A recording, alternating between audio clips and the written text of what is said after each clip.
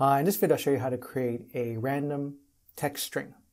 So let's say, for example, you're an admin somewhere and you need to create some random text strings to make some initial passwords for people, or you wanted to create an initial password for yourself. You can do that with Excel to kind of generate your own passwords, which include uppercase, lowercase, a number, or special characters. Now, if I press the F9 key or delete, I can re-engage this password creation, right? So it's actually fairly easy to do. And the reason why we can do it is we can use some of the ASCII characters within Excel, and that's using the char function. So let's go into sheet 2 and I'll show you what that means. Now, there is a function in Excel that takes numbers, the ASCII numbers, from 65 to 90. Those are going to be the capital letters, the 26 capital letters. And from 97 to 122, that's going to be the lowercase letters. And any special characters that we can put up here are from 33 to 47. There are these special characters here like the bang or exclamation mark or double quotes, pound sign. They're from 33 to 47. So how do we build this into something where we can incorporate into a text string?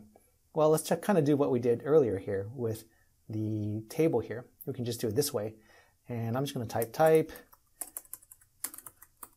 and I'll just put character here, or I'll just make that capital character. And the type I want to do, this is uppercase, and this is lowercase. These are numbers. This is special, right?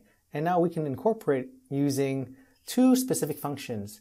One is going to be a random number generator, and the other one is using the char symbols, right? So this is the char symbol. This brings back the 65, that's going to be an A2. So the character 65, the way Excel sees that is it's going to be the capital A, right? So the same thing for 97, which is lowercase a, and etc. So for the uppercase, all I need to do is create a random number generator, right? We want to have something random between 65 and 90. So I just put 65, comma, 90.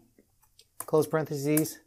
So if I press the F9 key, it's going to regenerate a random number, right, between 65 and 90.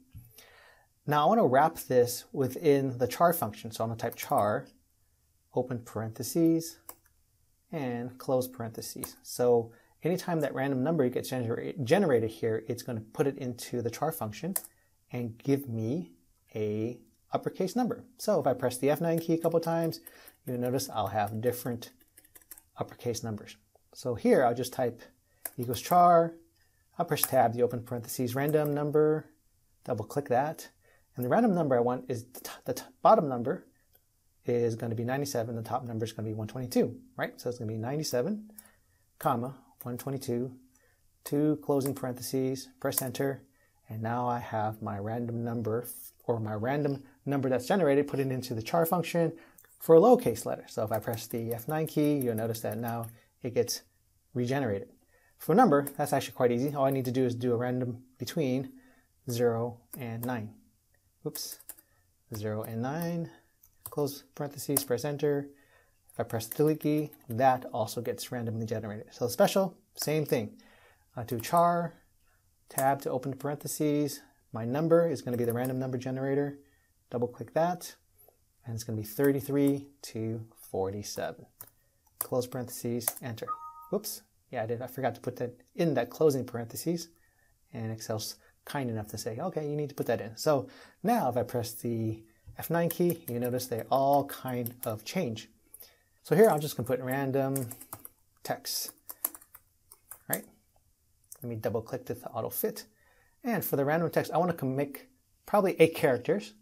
And maybe if my first character has to be an uppercase letter and anything else is just random. I can type equals concatenate, and what this does is it just joins things together. So I do double click that to auto complete that. I want to have the first character be an uppercase character. And then comma, I can just select any one of these now. Comma, and that, comma. Maybe I want to get another lowercase, comma, and maybe a special character, comma, and maybe another uppercase, comma, and then text 7, Let's see, maybe another number, comma, and for text 8, I'll have maybe another lowercase. Close parentheses, and I've got my 8, right? 1, 2, 3, 4, 5, 6, 7, 8. Press enter, and let's double click this to autofit. Anytime I press the F9 key, it's going to automatically generate a random text string. So this is very useful if you have to make a bunch of passwords for people, or you just want to generate some kind of text string from one character to multiple characters for your own purposes. So that's how you can create a random text string generator. So I hope that helps. Thanks for watching.